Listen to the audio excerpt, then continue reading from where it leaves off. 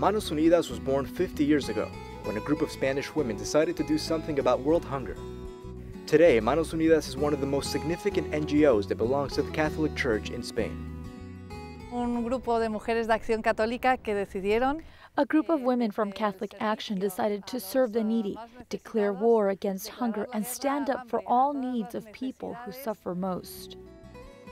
The work of the NGO focuses on two main issues: education for development and project financing.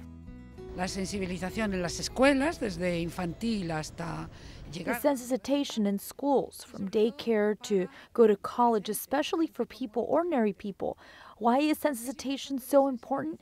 Because we feel people don't love what is not known and that problems should be talked about. During the last year, Manos Unidas has launched 774 projects in 59 countries across 5 continents. These projects focus on the most important aspects: the development of education, health, agriculture, social advancement, and the promotion of women.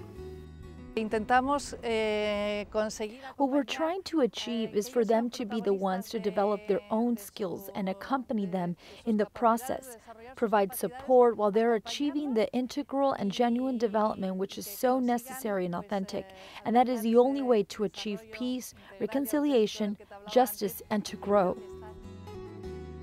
For the countries most in need, that support makes them responsible for their own development, which is the cornerstone of each one of the organization's projects.